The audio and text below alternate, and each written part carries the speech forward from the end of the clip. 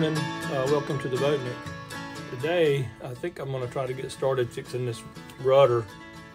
As you can see, it's in a little bit worse for wear. It actually had been coated with barrier paint, and it didn't bond, and that's what all this flaking is. It was always painted, it didn't have gel coat on it, but the barrier coat didn't bond. I think it evidently wasn't prepped good or something, because whenever I pulled the boat out of the water, it did not appear to have any water in the rudder, which that in itself was a bit unusual. But anyway, as you can see, it's a little bit flaky. Some of it bonded and some of it didn't. There was no water inside the rudder, and it didn't appear to be blisters. It just worked like it didn't bond. So anyway, I've got to scrape all the loose off and grind it down, and then I'm going to make sure that there's no wax on it. I think probably what happened was it didn't get de-waxed for whatever reason. But anyway, I'm going to sand it down and de-wax it and clean it up good, and then ferret whatever I need to do, and then I'm going to coat it with a layer of epoxy and then a couple of layers of epoxy barrier coat, and then bottom paint. But see how it goes. Like I say, it's in better shape than it looks like. It's just that layer of paint basically is popping off. Like I say, it wasn't gel coated. It was originally just painted, it appears, or either that or somebody stripped the gel coat off. But anyway, I don't know whether you can see this or not, but this is the barrier paint that I just popped off. Well, I scraped off what I could with just a plain old paint scraper, although what was really loose. And now I'm using a flat disc grinder to just feather out any of the edges down to where it's really tight. I may end up grinding it all off, I'm not sure. But I won't bore you with 2 hours of grinding, so we'll see how it goes. Like I say, I may take most of it off, or I may just blend it in if it doesn't appear to be coming loose anywhere else. I'll probably just feather it out and then ferret back out later.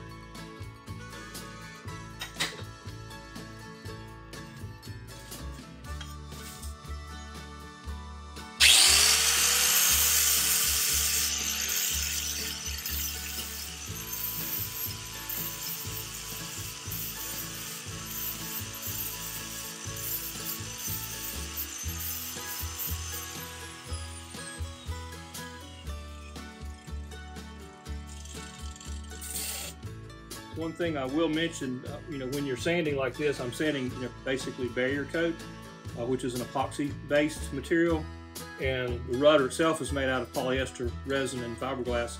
So the epoxy barrier coat is going to be harder.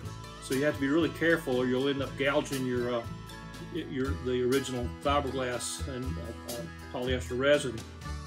You have to be careful when you transition from one material to the other, because the pressure that you put on the epoxy will gouge into the polyester pretty easy. So you have to have a kind of a light hand so that you don't end up having a whole lot of extra fairing to do. But this flat disc is taking it off really easy. This is a 80 grit, I believe it is. Yeah, 80 grit flat disc. Well, fortunately the leading edge didn't seem to have any problem at all, so that I just basically just sanded up fairly close to it. And like I say, all that for basically the front third of the rudder had no issues. The problem was in the middle and here on the trailing edge. But I've ground it down where I can feather it back in with some fairing compound. Like I said, I didn't find any blistering at all in the fiberglass and the resin.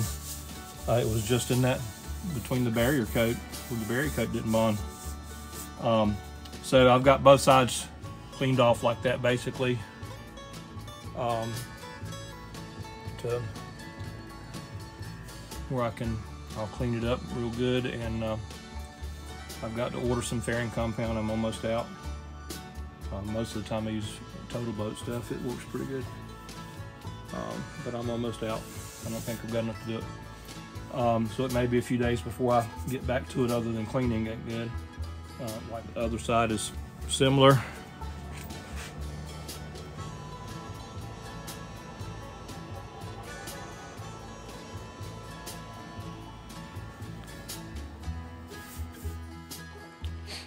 I'm using Total Boat Total Fair compound. It's pretty good stuff. It doesn't leave a lot of pinholes like some of the other ones do.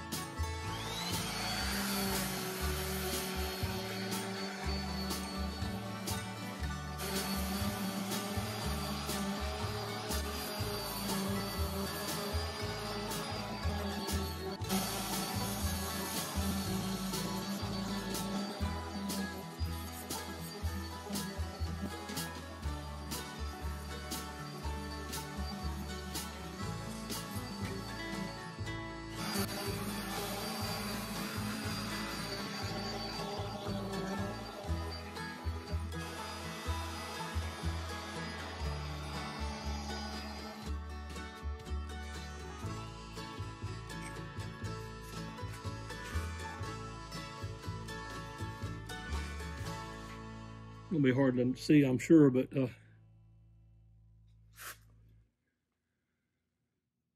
look right down the edge of it there. Now you can see that it's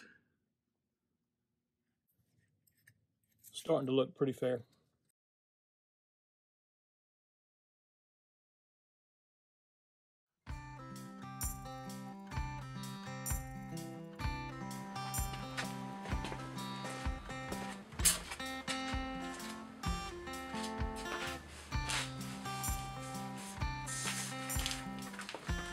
I'm going to use just plain old water to get the bulk of this sanding dust off of this. And then after that dries good, I'll wipe over it with some acetone before I put my barrier paint on it. But it's just so much dust on it, I don't want to take a chance on that acetone kind of somewhat dissolving that dust back into it or whatever. And the water does a really good job.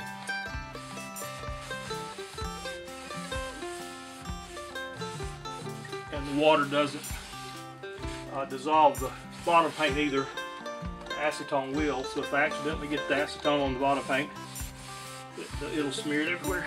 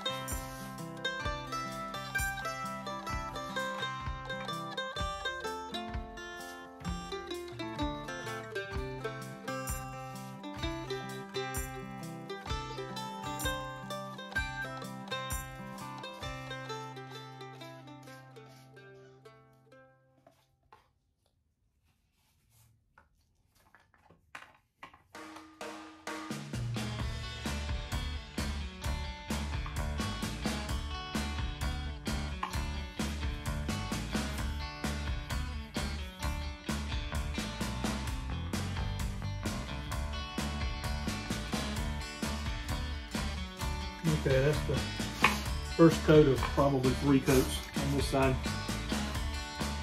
All right, there's the third coat of barrier paint.